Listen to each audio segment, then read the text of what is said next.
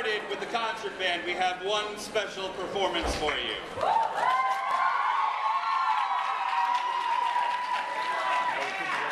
Frank, Ian, Justin, and Justin.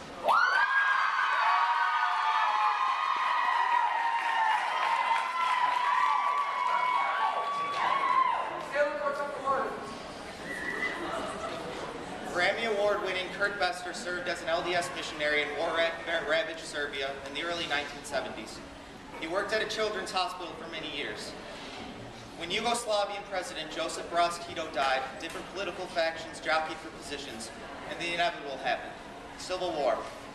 Friends and family were pitted against each other through terrifying acts of violence. Kurt went to a nearby village to get supplies for the hospital, and when he returned, he found that the hospital was bombed and all the children had died. In anger and frustration, he wrote the song, Prayer of the Children. "Those children didn't hate anybody," quoted Bester. "They didn't care about who owned the land or who had the power or the money. They just wanted a mom and a dad and a place to play." One year from Saturday, a man walked into Sandy Hook Elementary School and sent 28 souls to heaven. 20 of them were in the first grade. In memory of all the young lives lost through acts of violence, the Prayer of the Children.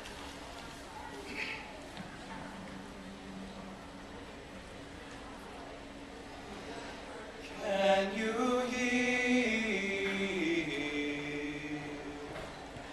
the prayer of the children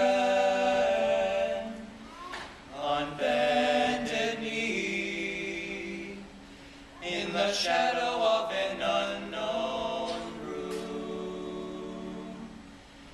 Empty eyes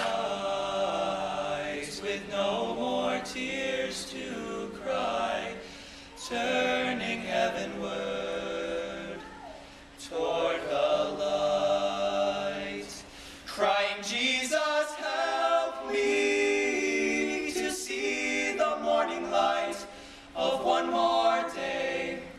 But if I should die before I wake, I pray my soul to take."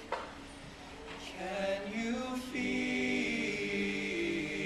the hearts of the children aching for home, for something of their very own, reaching hands with nothing to hold on to, but hope for a better day, a better day. Crying, "Jesus, help me to feel the love again in my own land. For if unknown roads lead away from home, give me loving arms away from harm."